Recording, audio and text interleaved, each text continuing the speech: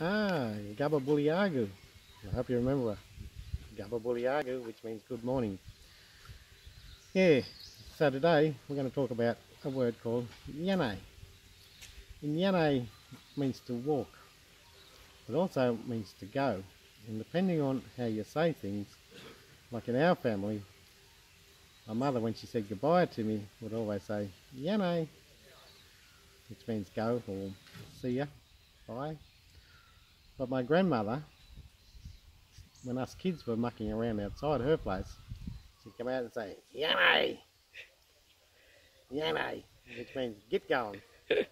So when we look at the word Yanay, it's just not a word we use for walk, but also to go, but sometimes farewell, another time get going.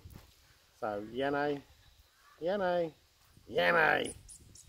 Three different types there, three different meanings from the same word, but one means walk, go, the other word is go or see ya, goodbye.